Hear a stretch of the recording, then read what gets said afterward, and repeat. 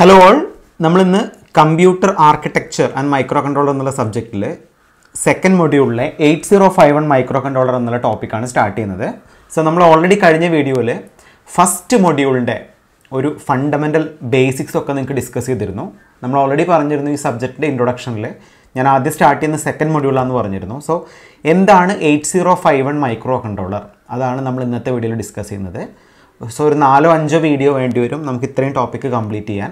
Okay, അപ്പോൾ നമ്മൾ എന്താണ് 8051 മൈക്രോ കൺട്രോളർ എന്ന് പറയുന്നതിന് മുന്നേയായിട്ട് എന്താണ് മൈക്രോ കൺട്രോളർ എന്ന് നിങ്ങൾക്ക് അറിയണം. നിങ്ങൾ ആദ്യമായിട്ടാണ് ഈ സബ്ജക്റ്റ് പഠിക്കുന്നത്, അപ്പോൾ നിങ്ങൾക്ക് ഈ സബ്ജക്റ്റിനെ കുറിച്ച് ഒരു ഐഡിയ ഉണ്ടാവില്ല.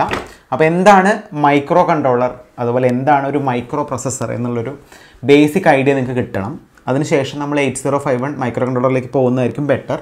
സോ അപ്പോൾ നമുക്ക് എന്താണ് ഒരു മൈക്രോ കൺട്രോളർ എന്ന് ആദ്യം നോക്കാം. ഓക്കെ, അപ്പോൾ ഞാനിവിടെ നോട്ട്സ് ആദ്യം വായിക്കാം, അതിനുശേഷം ഇതിൻ്റെ ഡിസ്ക്രിപ്ഷൻ പറയാം. So micro controller is just like A brain. It is A simple one IC or integrated circuit. Micro means small and controllers situate on small chip.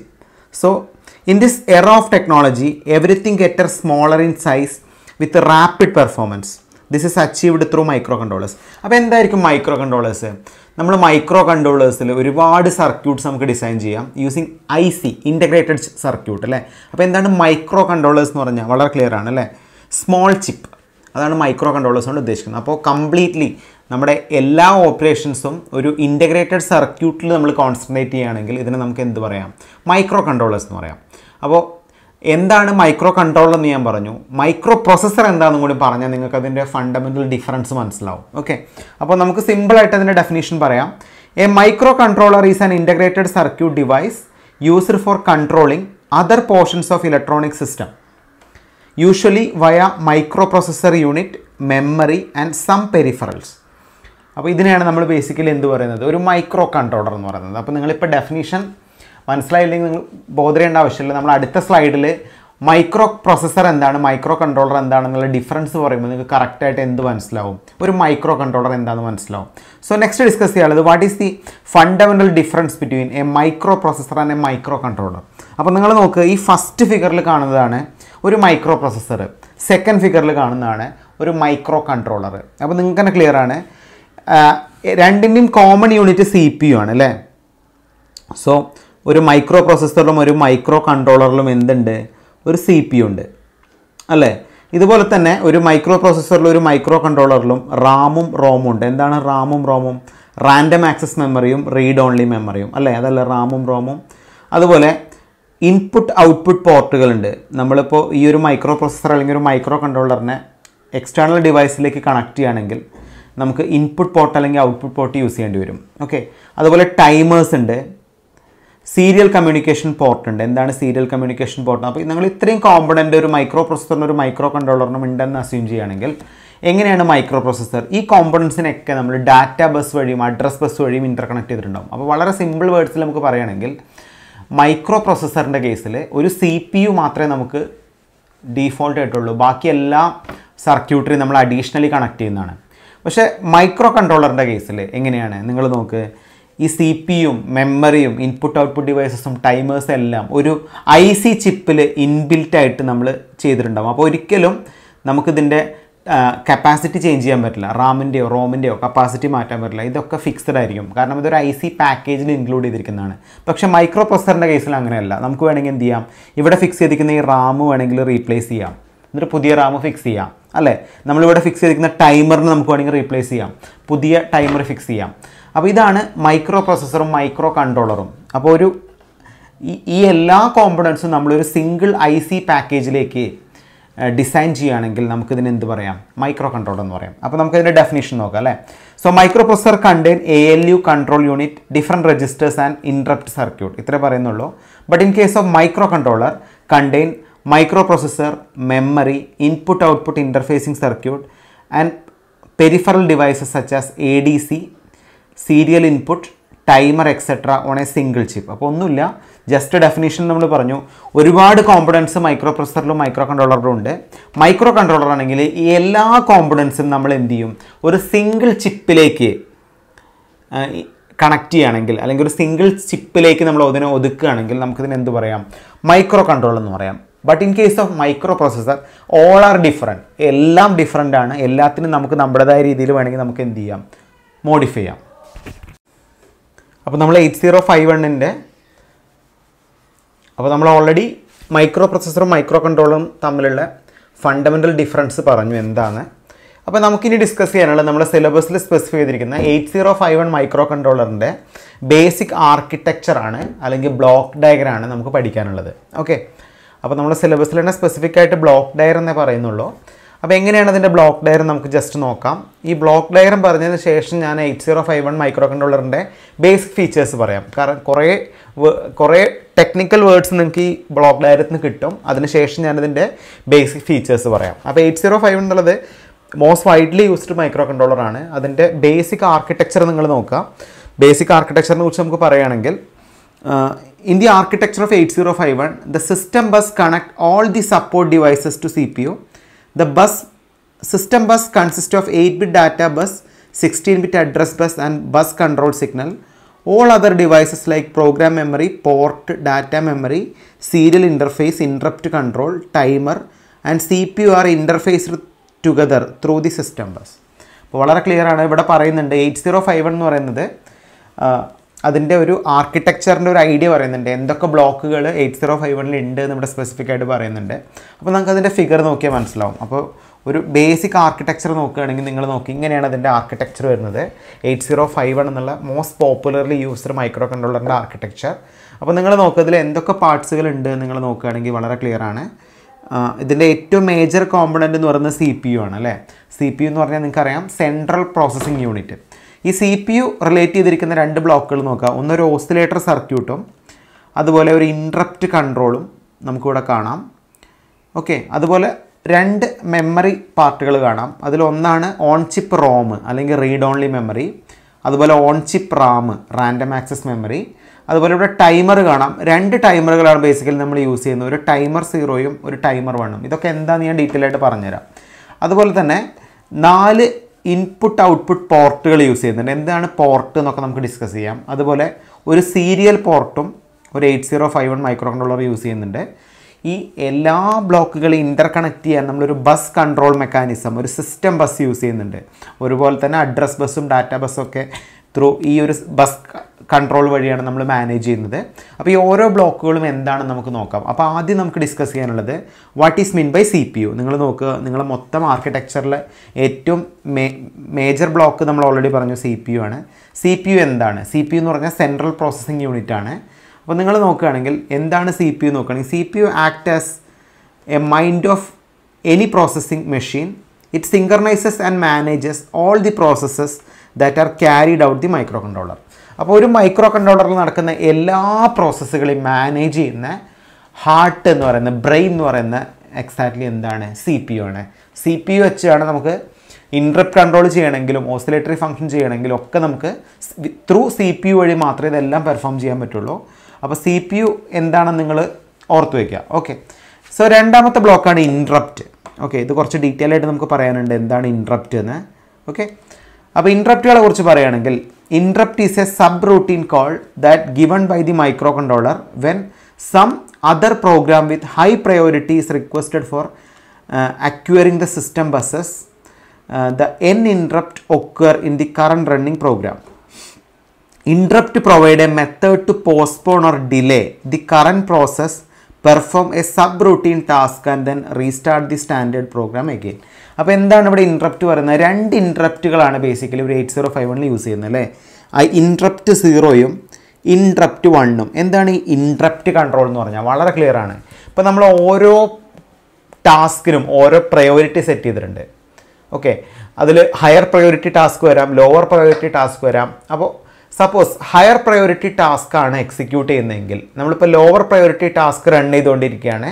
ഒരു ഹയർ പ്രയോറിറ്റി ടാസ്ക് എക്സിക്യൂട്ട് ചെയ്യുകയാണെങ്കിൽ lower priority task സ്റ്റോപ്പായിട്ട് higher priority task proceed ചെയ്യും. അപ്പോൾ ഇതിന് നമുക്ക് interrupt എന്ന് പറയാം. അപ്പോൾ എന്താണ് നമ്മൾ ഒരു ഗിവൺ എക്സാമ്പിൾ സഹിതം പറയുകയാണെങ്കിൽ നമുക്ക് എങ്ങനെ വരും? ഒരു ഗിവൺ എക്സാമ്പിൾ സഹിതം നമ്മൾ പറയുകയാണെങ്കിൽ ബേസിക്കലി ഇവിടെ ഓൾറെഡി പറയുന്നുണ്ട് interrupt provide A method to postpone or delay the current process. അപ്പോൾ വളരെ സിമ്പിളായിട്ട് നമുക്ക് പറയാം, നമ്മൾ മൊബൈൽ ഫോണിൽ ഞാൻ ഇതേ ഒരു എക്സാമ്പിൾ കഴിഞ്ഞ വീഡിയോയിൽ പറഞ്ഞിരുന്നു, നമ്മൾ നമ്മുടെ സെൽഫോണിൽ മ്യൂസിക് പ്ലേ ചെയ്തുകൊണ്ടിരിക്കുകയാണ്. ഈ മ്യൂസിക് പ്ലേ ചെയ്യുന്ന സമയത്ത് നമുക്ക് സപ്പോസ് ഒരു കോൾ വരികയാണെങ്കിൽ എന്ത് സംഭവിക്കും? നമ്മൾ കേട്ടുകൊണ്ടിരിക്കുന്ന മ്യൂസിക് സ്റ്റോപ്പായിട്ട് കോള് പ്രൊസീഡ് ചെയ്യും അല്ലേ? ഈ കോള് കഴിഞ്ഞ് കഴിഞ്ഞാൽ ഓട്ടോമാറ്റിക്കലി എന്ത് ചെയ്യും? എവിടെ വെച്ചാണോ മ്യൂസിക് സ്റ്റോപ്പായത് അവിടെ വെച്ചിട്ട് അത് വീണ്ടും എന്താവും? പ്ലേ ആവും. അപ്പോൾ ഈ പ്രോസസ്സ് ശരിക്കും എന്ത് വെച്ചാൽ വർക്ക് ചെയ്യുന്നത്? ഇൻട്രപ്റ്റ് വെച്ചിട്ടാണ്. അപ്പോൾ ലോ പ്രയോറിറ്റി ടാസ്ക്കാണ് ഒരു മ്യൂസിക് പ്ലേ ചെയ്യുക എന്ന് പറയുന്നത്. ഒരു കോൾ വരിക എന്ന് പറയുന്നത് ഒരു ഹൈ പ്രയോറിറ്റി ടാസ്ക്കാണ്. അപ്പോൾ ഒരു ഹൈ പ്രയോറിറ്റി ടാസ്ക് വന്നപ്പോൾ എന്ത് ചെയ്തു? ഒരു lower priority task സ്റ്റോപ്പായിട്ട് high priority task execute ചെയ്തു അല്ലേ? ഇതല്ല സംഭവിച്ചത്. അപ്പോൾ ഇതുപോലത്തെ ഇൻട്രപ്റ്റ് കൺട്രോളിന് ഇതുപോലത്തെ ഇൻട്രപ്റ്റ് കൺട്രോളിന് വേണ്ടി നമുക്ക് ഈ ബ്ലോക്ക് യൂസ് ചെയ്യാം അല്ലേ? അപ്പോൾ 2 ബേസിക് ഇൻട്രപ്റ്റുകളാണ് ഒരു 8051 യൂസ് ചെയ്യുന്നത്. Interrupt 0യും interrupt 1ഉം. അപ്പോൾ ഓർത്ത് വയ്ക്കുക എന്താണ് ഇൻട്രപ്റ്റ് എന്ന് അല്ലേ? അപ്പോൾ നമ്മൾ 2 ബ്ലോക്ക് പറഞ്ഞു. ഇനി നമുക്ക് പറയാനുള്ളത് മെമ്മറിയെക്കുറിച്ചാണ്. 2 മെമ്മറി ബ്ലോക്കുകൾ നിങ്ങൾക്ക് ഇവിടെ കാണാം. ഒന്ന് ഓൺ ചിപ്പ് റോമും ഒന്ന് ഓൺ ചിപ്പ് റാമും. എന്താണ് റോമും റാമും? റോമിന് നമുക്ക് ഓൾറെഡി പ്രോഗ്രാം മെമ്മറി എന്നും റാമിന് നമുക്ക് ഡാറ്റ മെമ്മറി എന്നും പറയാറുണ്ട്. റോം എന്ന് പറഞ്ഞാൽ റീഡ് ഓൺലി മെമ്മറി. ഇതൊക്കെ നമ്മൾ ഡീറ്റെയിൽ ആയിട്ട് പഠിക്കും കേട്ടോ. ഈ മൊഡ്യൂളിൽ നിങ്ങൾ നോക്കുകയാണെങ്കിൽ ഈ ഓരോ ബ്ലോക്കും സെപ്പറേറ്റ് നമ്മൾ ബ്രീഫായിട്ട് പഠിക്കാനുണ്ട്. അപ്പോൾ ഇതിൻ്റെ ഫണ്ടമെൻ്റൽ ആർക്കിടെക്ചറിൽ നമ്മളിതിൻ്റെ ബേസിക് കോൺസെപ്റ്റുകൾ മാത്രമേ പറയുള്ളൂ. അപ്പോൾ എന്താണ് റോം, എന്താണ് Ram?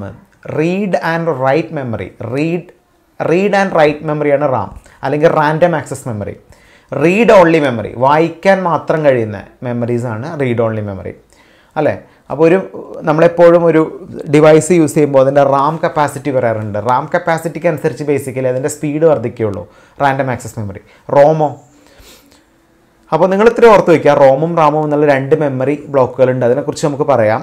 So micro controller also required memory four storage of data and operands for short duration.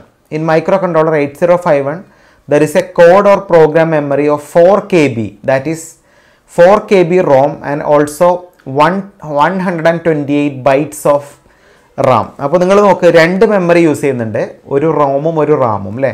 അപ്പോൾ ഇവിടെ നമ്മൾ യൂസ് ചെയ്യുന്ന റോമിൻ്റെ കപ്പാസിറ്റി എന്ന് പറയുന്നത് 4 KBയും നമ്മൾ യൂസ് ചെയ്യുന്ന റാമിൻ്റെ കപ്പാസിറ്റി എന്ന് പറയുന്നത് 128 ബൈറ്റ്സുമാണ്. ഇതാണ് ബേസിക്കലി നമുക്കിതിൻ്റെ മെമ്മറി ബ്ലോക്കിനെ കുറിച്ച് പറയാനുള്ളത്. 128 ബൈറ്റ് ഓഫ് റാമും 4 KB ഓഫ് റോമുമാണ് ബേസിക്കലി ഒരു 8051 മൈക്രോ കൺട്രോളർ യൂസ് ചെയ്യുന്നത്. ഓക്കെ, ഇനി നമുക്ക് പറയാനുള്ളത് ബസ്സസിനെ കുറിച്ചാണ്. ഓൾറെഡി നമുക്കറിയാം എന്താണ് ബസ്സസ് എന്ന് പറയാം. ബേസിക്കലി ബസ് എന്ത് ചെയ്യുന്നു? ഈ മൊത്തം ബ്ലോക്കുകളെ കണക്ട് ചെയ്യുന്നത് ബസ് യൂസ് ചെയ്തിട്ടാണ്. അപ്പോൾ എന്താണ് ബസ്സിൻ്റെ ഫംഗ്ഷൻ നോക്കുകയാണെങ്കിൽ, A bus is A group of wire which uses A communication canal or act as means of data transfer. The different types of bus configuration include 8, 16 or more cable. Therefore, the bus can bear 8 bits, 16 bit and all together. The buses are address bus and data bus. നമ്മൾ already ബസ്സിനെ കുറിച്ച് കഴിഞ്ഞ വീഡിയോയിൽ പറഞ്ഞിട്ടുണ്ട്. Address bus എന്താണ്, data bus എന്താണെന്നൊക്കെ. അപ്പോൾ വളരെ ക്ലിയർ ആണ്. ഒരു ഗ്രൂപ്പ് ഓഫ് വയേഴ്സാണ് ബസ്സസ് എന്ന് പറയുന്നത്. ഈ ഗ്രൂപ്പ് ഓഫ് വയേഴ്സ് വഴി നമുക്ക് എന്ത് ചെയ്യാം? CPU ബാക്കി എല്ലാ ബ്ലോക്കായിട്ട് ഇൻ്റർ കണക്ട് ചെയ്യാം.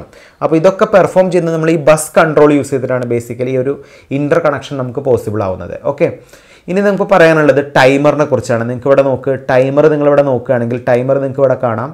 2 ബേസിക് ടൈമേഴ്സാണ് നമ്മൾ യൂസ് ചെയ്യുന്നത്, ടൈമർ 0യും ടൈമർ 1ഉം അല്ലേ? ഇവിടെ ഓൾറെഡി സ്പെസിഫൈ ചെയ്തിട്ടുണ്ട് അല്ലേ? അപ്പോൾ ടൈമറിനെ കുറിച്ച് പറയുകയാണെങ്കിൽ, as the micro controller is A digital circuit, therefore it needs timer for their operation. To perform timer operation inside the microcontroller, it requires externally connected or on-chip oscillator.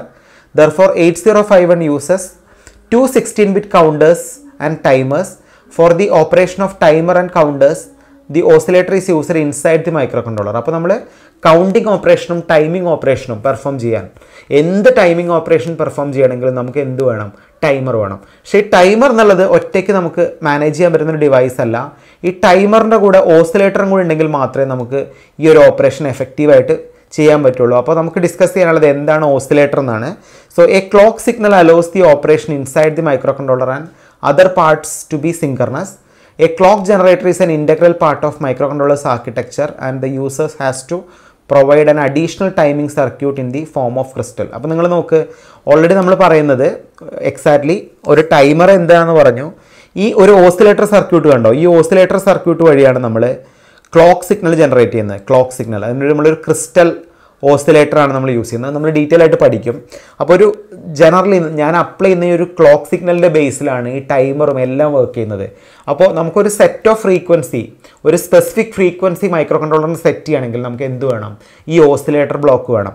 അപ്പോൾ ഈ oscillator ബ്ലോക്കും timer ബ്ലോക്കും എന്താണെന്ന് ഞാനിപ്പോൾ discuss ചെയ്തു. അപ്പോൾ എന്താണ് CPU, എന്താണ് ഇൻട്രപ്റ്റ്, എന്താണ് റോമും റാമും, അതുപോലെ എന്താണ് ടൈമർ, എന്താണ് ഓസിലേറ്റർ, ഇത്രയും ബ്ലോക്കുകൾ നമ്മൾ പറഞ്ഞു. നമുക്ക് ഡിസ്കസ് ചെയ്യാനുള്ളത് 2 ബ്ലോക്കാണ്. What is mean by input output port and what is mean by serial port, അതും കൂടി നമുക്ക് നോക്കാം. അപ്പോൾ നമുക്ക് ഡിസ്കസ് ചെയ്യുന്നത് ഇൻപുട്ട് പോർട്ട് അല്ലെങ്കിൽ IO പോർട്ടാണ് നമ്മൾ ഡിസ്കസ് ചെയ്യുന്നത്. So input output port or IO port provide the micro controller A physical connection to the outside world. അപ്പോൾ നമ്മൾ മൈക്രോ കൺട്രോളറിനെ ഒരു ഔട്ട്സൈഡ് വേൾഡ് അല്ലെങ്കിൽ അതർ ഡിവൈസസിലേക്ക് കണക്ട് ചെയ്യുകയാണെങ്കിൽ നമുക്ക് എന്ത് പറയാം? ഇതിനെ ഇൻപുട്ട് ഔട്ട്പുട്ട് പോർട്ട് തരാം. അപ്പോൾ എങ്ങനെയാണ് ഇത് ഇൻപുട്ട് ആവുന്നത് ഔട്ട്പുട്ട് ആവുന്നത് നമുക്ക് പറയാം. So input port provide A gate way for passing on the data from outside world with help of sensors. Output port hello micro controller to control external devices like motor and LED. അപ്പോൾ ഒന്നുമില്ല, നമ്മൾ input ഡിവൈസസിനെയും output ഡിവൈസിനെ നമുക്ക് connect ചെയ്യാം. Input device എന്ന് പറഞ്ഞാൽ ഒരു keyboard ഒരു input ഡിവൈസാണ്, mouse എന്ന് പറയുന്ന ഒരു ഇൻപുട്ട് ഡിവൈസാണ് അല്ലേ. അപ്പോൾ ഔട്ട്പുട്ട് ഡിവൈസ് എന്ന് പറഞ്ഞാൽ നമ്മളൊരു ഡിസ്പ്ലേ യൂണിറ്റ് ഒരു ഔട്ട്പുട്ട് ഡിവൈസാണ് അല്ലേ. അപ്പോൾ വളരെ ക്ലിയർ ആണ്, ഒരേപോലെ നമുക്ക് ഇൻപുട്ട് പോർട്ടും ഔട്ട്പുട്ട് പോർട്ടായിട്ടും ഇതിനെ മാറ്റാൻ പറ്റും. ഇതാണ് IO പോർട്ട്. അപ്പോൾ ഇത് parallel പോർട്ടാണ്. What is mean by parallel port? Parallel port എന്ന് പറഞ്ഞാൽ ഇപ്പോൾ ഇതാണ് നമ്മുടെ ഡിവൈസ് എങ്കിൽ ഒരു ഡിവൈസിൽ നിന്ന് ഒരു ഡിവൈസിലേക്ക് ഡാറ്റ ട്രാൻസ്ഫർ ചെയ്യണമെങ്കിൽ ബേസിക്കലി നമ്മൾ പാരലൽ പോർട്ട് അല്ലെങ്കിൽ സീരിയൽ പോർട്ട് യൂസ് ചെയ്യുക. പാരലൽ പോർട്ട് എന്ന് പറഞ്ഞപ്പോൾ നമുക്ക് 10101010 എന്നുള്ളൊരു ഡാറ്റ ഫസ്റ്റ് ഡിവൈസിൽ നിന്ന് സെക്കൻഡ് ഡിവൈസിലേക്ക് സെൻഡ് ചെയ്യണമെങ്കിൽ ബേസിക്കലി ഞാനിവിടെ 8 ലൈൻസ് യൂസ് ചെയ്യും. 8 ലൈൻസ്, ഈ 8 ബിറ്റ് ആയതുകൊണ്ട് 8 ലൈൻസ് വഴി. അപ്പോൾ ഏറ്റവും ക്വിക്കറായിട്ടുള്ള ഒരു ഡാറ്റ ട്രാൻസ്ഫറിങ് ആണ്. അപ്പോൾ നമ്മൾ ഈ ഇൻപുട്ട് ഔട്ട്പുട്ട് പോർട്ട് നമ്മളിവിടെ യൂസ് ചെയ്യുന്ന ഇൻപുട്ട് ഔട്ട്പുട്ട് പോർട്ട് എന്ത് പോർട്ടാണ്? ഒരു പാരലൽ പോർട്ടാണ്. അപ്പോൾ 4 പോർട്ടുകളാണ് ബേസിക്കലി നമ്മൾ യൂസ് ചെയ്യുന്നത്. Port 0, port 1, port 2 and port 3. അപ്പോൾ നിങ്ങൾക്ക് മനസ്സിലായി കാണും നമ്മളൊരു മൈക്രോ കൺട്രോളറിനെ ഔട്ട്സൈഡ് വേൾഡായിട്ട് ഇൻ്റർഫേസ് ചെയ്യാൻ, കമ്മ്യൂണിക്കേറ്റ് ചെയ്യാൻ നമ്മൾ യൂസ് ചെയ്യുന്നതിന് എന്ത് പറയുന്നത്? ഇൻപുട്ട് ഔട്ട്പുട്ട് പോർട്ട് എന്ന് പറയുന്നത്. ഇത് എക്സാക്ട്ലി ഒരു പാരലൽ പോർട്ടാണ്. ഇനി നമുക്ക് ലാസ്റ്റ് ഡിസ്കസ് ചെയ്യാനുള്ളത് സീരിയൽ പോർട്ട് എന്താണെന്നാണ്. So A serial port is A serial communication interface through which the information transfers in or out sequentially 1 bit at a time.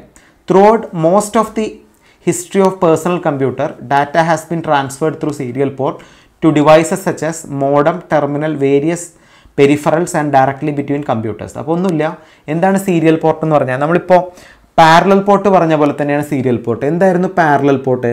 Parallel port നമ്മളിപ്പോൾ ഒരു ഡിവൈസിൽ നിന്ന് ഒരു ഡിവൈസിലേക്ക് ഡാറ്റ ട്രാൻസ്ഫർ ചെയ്യണം. ഇതിന് നമ്മൾ സീരിയലി എങ്ങനെ ചെയ്യും, പാരലലി എങ്ങനെ ചെയ്യും നോക്കാം. സീരിയലി എങ്ങനെ ചെയ്യും, പാരലലി എങ്ങനെ ചെയ്യും. അപ്പോൾ നമുക്ക് ട്രാൻസ്ഫർ ചെയ്യുന്ന ഡാറ്റ 1010 എന്നുള്ള ഡാറ്റയാണെങ്കിൽ നമ്മൾ സീരിയലിന് ട്രാൻസ്ഫർ ചെയ്യുന്നെങ്കിൽ നമ്മളൊരു ഒറ്റ ലൈൻ യൂസ് ചെയ്യും. 1 ബിറ്റ് അറ്റ് എ ടൈം. ആദ്യം നമ്മൾ 1 ട്രാൻസ്ഫർ ചെയ്യും, പിന്നെ നമ്മൾ 0 ട്രാൻസ്ഫർ ചെയ്യും, പിന്നെ നമ്മൾ 1 ട്രാൻസ്ഫർ ചെയ്യും, പിന്നെ നമ്മൾ 0 ട്രാൻസ്ഫർ ചെയ്യും. പാരലൽ ആണെങ്കിലോ നമ്മൾ 4 ഡിഫറെൻറ്റ് ലൈൻസ് യൂസ് ചെയ്യും. 4 ഡിഫറെൻറ്റ് ലൈൻസ് എന്ന് പറയുമ്പോൾ ഓരോ ബിറ്റിനും ഓരോ ലൈൻ. അപ്പോൾ വളരെ ക്ലിയർ ആണ്, നമ്മളിപ്പോൾ സപ്പോസ് 1 സെക്കൻഡാണ് ഈ ഒരു ഡാറ്റ ട്രാൻസ്ഫർ എടുക്കുന്ന സമയമെങ്കിൽ സീരിയൽ കമ്മ്യൂണിക്കേഷനിൽ 4 സെക്കൻഡ് എടുക്കും. 1-ന് 1 സെക്കൻഡ്, 0-ക്ക് 1 സെക്കൻഡ്, 1-ന് 1 സെക്കൻഡ്, 0-ക്ക് 1 സെക്കൻഡ്. അപ്പോൾ 4 സെക്കൻഡ് കൊണ്ടാണ് ഒരു ഡിവൈസിൽ നിന്ന് അടുത്ത ഡിവൈസിലേക്ക് ഈ ഇൻഫർമേഷൻ പാസ് ചെയ്യുന്നത്. But what about parallel port? Parallel പോർട്ടിൻ്റെ കേസിൽ 4 ലൈൻസ് യൂസ് ചെയ്യുന്നുണ്ട് അല്ലേ. അപ്പോൾ അറ്റ് എ ടൈം ഒരൊറ്റ സെക്കൻഡ് കൊണ്ട് ഈ കംപ്ലീറ്റ് ഡാറ്റ ട്രാൻസ്ഫർ കംപ്ലീറ്റ് ആവും. അപ്പോൾ വളരെ ക്ലിയർ ആണ്, നമുക്ക് ചിലപ്പോൾ ഡാറ്റ പാരലലി ട്രാൻസ്ഫർ ചെയ്യേണ്ടി വരും, ചിലപ്പോൾ ഡാറ്റ സീരിയലി ട്രാൻസ്ഫർ ചെയ്യേണ്ടി വരും. അപ്പോൾ സീരിയലി ട്രാൻസ്ഫർ ചെയ്യേണ്ട സമയത്ത് നമ്മൾ സീരിയൽ പോർട്ട് യൂസ് ചെയ്യും. സീരിയൽ പോർട്ടിന് 2 ലൈൻസ് നിങ്ങൾക്ക് കാണാം. This one is TXT and RXT അല്ലേ. TXT എന്ന് പറഞ്ഞാൽ ട്രാൻസ്മിറ്റ് ഡാറ്റ.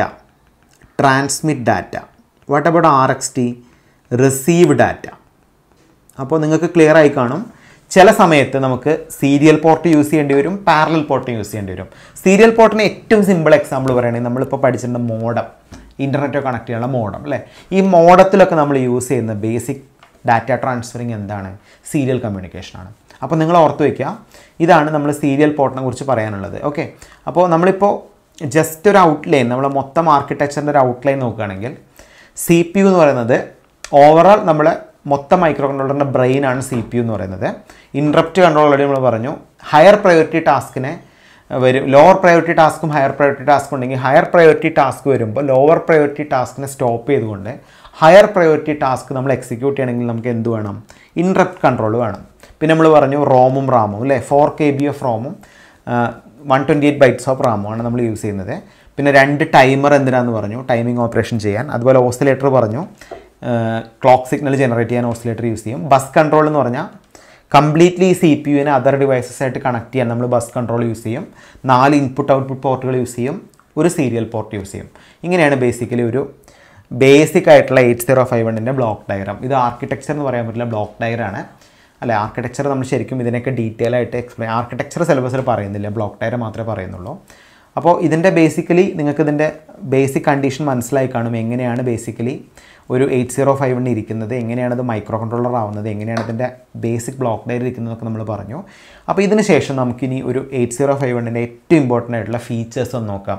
ഈ ഫീച്ചേഴ്സ് നമ്മളെപ്പോഴും ഒരു മൈക്രോ കൺട്രോളർ എടുക്കുമ്പോൾ ആദ്യമാണ് ഫീച്ചർ ഡിസ്കസ് ചെയ്യുക. ഫീച്ചർ പറഞ്ഞതിന് ശേഷമാണ് നമ്മൾ ആർക്കിടെക്ചർ ഡിസ്കസ് ചെയ്യുക. നമ്മളൊരു ചേഞ്ച് എന്ന രീതിയിൽ ആദ്യം ഞാൻ ആർക്കിടെക്ചർ എടുത്തു. ഇപ്പോൾ ഈ ആർക്കിടെക്ചർ നിങ്ങൾക്ക് പഠിച്ചപ്പോൾ ഇതിൽ എല്ലാ ബ്ലോക്കുകളും എന്താണെന്ന് നിങ്ങൾക്ക് മനസ്സിലായി കാണും അല്ലേ. ഇനി നമുക്ക് ഫീച്ചറുകൾ വളരെ ഈസി ആയിട്ട് പഠിക്കാൻ പറ്റും. അപ്പോൾ 8051ൻ്റെ first feature, 8051 micro controller is design by Intel in 1981. 1981 ആദ്യമായിട്ട് മൈക്രോ കൺട്രോളർ ഡിസൈൻ ചെയ്തത്. ഇൻറ്റലാണ് ഡിസൈൻ ചെയ്തത് അല്ലേ. So it has an 8-bit micro controller. അപ്പോൾ എന്തായിരിക്കും 8-bit? ഇതിൽ 8-bit മൈക്രോ കൺട്രോളർ എന്ന് പറഞ്ഞാൽ 8 ബിറ്റ് ആയിരിക്കും എപ്പോഴും നമ്മൾ ട്രാൻസ്ഫർ ചെയ്യുന്ന ഡാറ്റ. 8-bit ആണ്. നമ്മൾ 8-bit 16-bit ഒക്കെ പഠിച്ചിട്ടുണ്ട്. ഡാറ്റ ബസ്സിൻ്റെ എണ്ണമാണ് 8-bit. അപ്പോൾ എങ്ങനെയായിരിക്കും ബേസിക്കലി 8-bit എന്ന് പറഞ്ഞാൽ? അപ്പോൾ നമുക്കിതിൽ സ്റ്റോർ ചെയ്യാൻ പറ്റുന്ന ഒരു നമ്പർ, ഇപ്പോൾ AB എന്നുള്ളൊരു ഡാറ്റ സ്റ്റോർ ചെയ്യാം ഹെക്സാഡെസിമൽ, അതായത് 10101011. ഇതുപോലെ 8-bit ഡാറ്റാസാണ് നമ്മളെപ്പോഴും മൈക്രോ കൺട്രോളേഴ്സിലൂടെ 8051 മൈക്രോ കൺട്രോളറിൽ പെർഫോം ചെയ്യുന്നത്. അതുകൊണ്ട് നമുക്കിതിന് എന്ത് പറയാം? ഒരു 8-bit മൈക്രോ കൺട്രോളർ എന്ന് പറയാം. Okay, it is inbuilt with 40 pins dip. അപ്പോൾ നമ്മൾ ഓൾറെഡി പറഞ്ഞു 8051 ഒരു മൈക്രോ കൺട്രോളറാണ്, ഒരു IC ആണ്. അപ്പോൾ അതിൻ്റെ IC ഇരിക്കുന്നത് 40 പിന്നുള്ള ഡുവൽ ഇൻലൈൻ പാക്കേജാണ്. എന്താ ഡുവൽ ഇൻലൈൻ പാക്കേജ്? ഈ സൈഡിൽ 20 പിന്നും ഈ സൈഡിൽ 20 പിന്നും എന്നുള്ള രീതിയിലാണ് ഇതിൻ്റെ ഒരു IC പാക്കേജ് ഇരിക്കുന്നത്. ഡുവൽ ഇൻലൈൻ പാക്കേജ് ഇരിക്കുന്നത് 40 പിന്നാണ്. 20 20 പിന്ന് ലെഫ്റ്റ് സൈഡിലും 20 പിന്ന് റൈറ്റ് സൈഡിലും രീതിയിലാണ് നിങ്ങൾ IC നമ്മൾ ഡിസൈൻ ചെയ്യുന്നത്.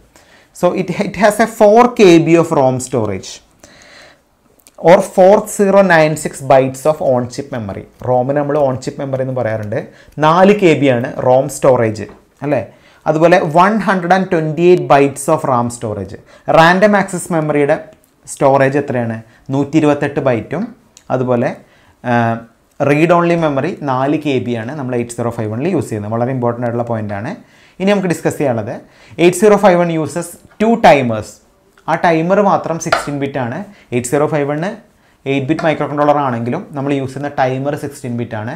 ആ ടൈമറുകൾ എന്ന് പറയുന്നത് ഓൾറെഡി നമ്മൾ ആർക്കിടെക്ചറിൽ പറഞ്ഞു, 2 ടൈമറുകളാണ് യൂസ് ചെയ്യുന്നത്, T0യും T1ഉം. ഓക്കെ, അതുപോലെ ഒരു 8051 1 millisecond instruction cycle with 12 MHz crystal. നമ്മൾ ഓൾറെഡി പറഞ്ഞു ഓസിലേറ്റർ അല്ലേ. ഈ ഓസിലേറ്ററിലെ ഫ്രീക്വൻസി ജനറേറ്റ് ചെയ്യുന്ന ക്രിസ്റ്റൽ ഓസിലേറ്റർ വെച്ചിട്ടാണ്. അപ്പോൾ 12 MHz ക്രിസ്റ്റലാണ് നമ്മൾ ബേസിക്കലി 1 millisecond ഇൻസ്ട്രക്ഷൻ സൈക്കിളിന് വേണ്ടി യൂസ് ചെയ്യുന്നത്. ഇതാണ് അടുത്ത ഫീച്ചർ എന്ന് പറയുന്നത്, 1 millisecond instruction cycle with 12 MHz crystal. It consist of 4 parallel 8-bit port. 4 parallel input output port അല്ലെങ്കിൽ 8-bit പോർട്ടുകൾ നമ്മൾ യൂസ് ചെയ്യുന്നുണ്ട്. ഈ ഓരോ പോർട്ടും 8-bit ആണ് അതിൻ്റെ വിഡ്ത്ത് വരുന്നത്. അങ്ങനെ നമ്മൾ ഓൾറെഡി പറഞ്ഞു പോർട്ട് 0, പോർട്ട് 1, പോർട്ട് 2, പോർട്ട് 3. ഇതാണ് ഇമ്പോർട്ടൻ്റ് ആയിട്ടുള്ള പോയിന്റ്. അടുത്തത് multiple mode high speed programmable serial communication. അപ്പോൾ നമ്മളിവിടെ യൂസ് ചെയ്യുന്ന സീരിയൽ കമ്മ്യൂണിക്കേഷൻ എന്താ നമ്മൾ ഓൾറെഡി പറഞ്ഞു, multiple mode high speed programmable serial communication. വളരെ ഫാസ്റ്റ് ആയിട്ടുള്ള ഒരു സീരിയൽ കമ്മ്യൂണിക്കേഷൻ സ്റ്റാൻഡേർഡ് നമ്മൾ യൂസ് ചെയ്യുന്നത്. That is we can say it as 8051 support full duplex UART communication. അപ്പോൾ ഒരുപാട് രീതിയിലുള്ള സീരിയൽ കമ്മ്യൂണിക്കേഷൻ പ്രോട്ടോകോൾസ് ഉണ്ട്. അപ്പോൾ നമ്മളിവിടെ യൂസ് ചെയ്യുന്ന സീരിയൽ കമ്മ്യൂണിക്കേഷൻ പ്രോട്ടോകോൾ എന്ന് പറയുന്നത് UART ആണ്. UART എന്ന് പറഞ്ഞാൽ യൂണിവേഴ്സൽ അസിൻക്രണസ് റിസീവർ ട്രാൻസ്മിറ്റർ ആണ് UART. Universal asynchronous receiver transmitter. അപ്പോൾ ഇതൊരു ഇമ്പോർട്ടൻ്റ് ആയിട്ടുള്ളൊരു പോയിൻ്റാണ്. നമ്മൾ എന്ത് ടെക്നോളജിയാണ് സീരിയൽ കമ്മ്യൂണിക്കേഷന് വേണ്ടി 8051 യൂസ് ചെയ്യാമെന്ന് വയ്ക്കുകയാണെങ്കിൽ UART technology, universal asynchronous receiver transmitter. Okay, signed overflow detection and parity computation. ഇതെന്താ നമുക്ക് ഡീറ്റെയിൽ ആയിട്ട് പറയാം. ഓവർഫ്ലോ ഡിറ്റക്ഷൻ എന്ന് പറഞ്ഞാൽ ഓവർഫ്ലോ, അതായത് നമ്മൾ ചെയ്ത ഓപ്പറേഷൻ കറക്റ്റ് ആണോ അല്ലേ എന്നൊക്കെ ചെക്ക് ചെയ്യാൻ നമുക്ക് 8051 യൂസ് ചെയ്യാം. അതുപോലെ പാരിറ്റി കമ്പ്യൂട്ടേഷൻ, നമ്മൾ ഓൾറെഡി പാരിറ്റി എന്നുള്ള കീവേഡ് പഠിച്ചിട്ടുണ്ട്. നമ്മൾ ലോജിക് സർക്യൂട്ട് ഡിസൈൻ പഠിച്ച സമയത്ത് ഹാമിംഗ് കോഡ് പഠിച്ചിട്ടുണ്ട്. അവിടെ നമ്മൾ ഓഡ് പാരിറ്റി ആണോ ഈവൻ പാരിറ്റി ആണോ എന്നൊക്കെ പഠിച്ചിട്ടുണ്ട്. അപ്പോൾ പാരിറ്റി കമ്പ്യൂട്ടേഷനും സൈൻഡ് ഓവർഫ്ലോ ഡിറ്റക്ഷനും 8051 ഹെൽപ്പ്. അത് വളരെ ക്ലിയർ ആണ്. ഇപ്പോൾ നമ്മൾ ആഡ് ചെയ്യുന്നത് 2 പോസിറ്റീവ് നമ്പർ ആണെങ്കിൽ നമുക്ക് കിട്ടുന്ന റിസൾട്ട് ഒരു പോസിറ്റീവ് തന്നെയായിരിക്കും. സപ്പോസ് നമുക്ക് കിട്ടുന്നത് ഒരു നെഗറ്റീവ് ആണെങ്കിൽ ഇവിടെ ഒരു ഓവർഫ്ലോ വന്നു. അപ്പോൾ ഈ ഓവർഫ്ലോ, ഇതുപോലെ നമ്മൾ ആഡ് ചെയ്യുന്ന 2 നെഗറ്റീവ് നമ്പർ ആണെങ്കിൽ നമുക്ക് കിട്ടുന്ന ഒരു നെഗറ്റീവ് നമ്പറിനായിരിക്കും. സപ്പോസ് നമുക്ക് കിട്ടുന്ന ഒരു പോസിറ്റീവ് നമ്പർ ആണെങ്കിൽ നമുക്ക് ഇവിടെ പറയാം ഓവർഫ്ലോ. അപ്പോൾ ഇതുപോലത്തെ ഓവർഫ്ലോ ഡിറ്റക്ഷൻസ് നമുക്ക് 8051 മൈക്രോകൺട്രോളേഴ്സ് എന്ത് ചെയ്യാൻ പറ്റും, ഡിറ്റക്ട് ചെയ്യാൻ പറ്റും. അപ്പോൾ ഇത്രയാണ് ബേസിക്കലി ഒരു 8051ൻ്റെ ബേസിക് ഫീച്ചറായിട്ട് നമുക്ക് പറയാനുള്ളത്. അപ്പോൾ നമ്മൾ ഓൾറെഡി എന്താണ് ഒരു മൈക്രോ കൺട്രോളറും ഒരു മൈക്രോ പ്രോസസ്സറും തമ്മിലുള്ള വ്യത്യാസം പറഞ്ഞു. അതുപോലെ നമ്മൾ എന്ത് പറഞ്ഞു, എന്താണ് 8051 മൈക്രോ കൺട്രോളർ, അതിൻ്റെ ആർക്കിടെക്ചർ എങ്ങനെയാണ്, അതിൽ ഓരോ ബ്ലോക്കുകളും എങ്ങനെയാണെന്ന് പറഞ്ഞു. അതുപോലെ ഒരു ബേസിക് ആയിട്ടുള്ള 8051 മൈക്രോ കൺട്രോളറിൻ്റെ ബേസിക് ഫീച്ചേഴ്സ് നമ്മൾ പറഞ്ഞു. ഓക്കെ, അപ്പോൾ നമ്മൾ ഓൾറെഡി പറഞ്ഞു നമ്മൾ ആർക്കിടെക്ചർ അല്ല സിലബസിൽ പറയുന്നത്, ബ്ലോക്ക് ഡയറാണ്. അപ്പോൾ ബ്ലോക്ക് ഡയർ നമ്മൾ ഓൾറെഡി പറഞ്ഞു. അപ്പോൾ അതിൻ്റെ ഒരു ഡീറ്റെയിൽഡ് ബ്ലോക്ക് ഡയർ നോക്കുകയാണെങ്കിൽ ഇതാണ് അതിൻ്റെ ഡീറ്റെയിൽഡ് ബ്ലോക്ക് ഡയർ. നിങ്ങളത് പഠിക്കേണ്ട, നമ്മൾ ആദ്യം പറഞ്ഞ ബ്ലോക്ക് ഡയർ മതി. അപ്പോൾ ഇത് ശരിക്കും നമ്മളിതിൽ എല്ലാ രജിസ്റ്റേഴ്സിൻ്റെ പേരും അതുപോലെ പോർട്ടും എല്ലാം സ്പെസിഫിക് ആയിട്ട് കൊടുത്തിട്ടുണ്ട്. ഇങ്ങനെയാണ് ബേസിക്കലി അതിൻ്റെ ഡീറ്റെയിൽഡ് ആയിട്ടുള്ള ആർക്കിടെക്ചർ വരുന്നത്. അപ്പോൾ നിങ്ങൾക്ക് ക്ലിയർ ആണെന്ന് വിചാരിക്കുന്നു ഇപ്പോൾ. അപ്പോൾ നമ്മൾ സിലബസ് പ്രകാരം ഒരു 8051 മൈക്രോ കൺട്രോളർ എന്താണെന്ന് പറഞ്ഞു, അതിൻ്റെ ബ്ലോക്ക് ഡയഗ്രം പറഞ്ഞു. ബ്ലോക്ക് ഡയഗ്രം മാത്രമേ നമ്മൾ പറഞ്ഞിട്ടുള്ളൂ. ബാക്കി ടോപ്പിക്സ് ഒക്കെ നമുക്ക് അടുത്ത വീഡിയോയിൽ ഡിസ്കസ് ചെയ്യാം. ഓക്കെ.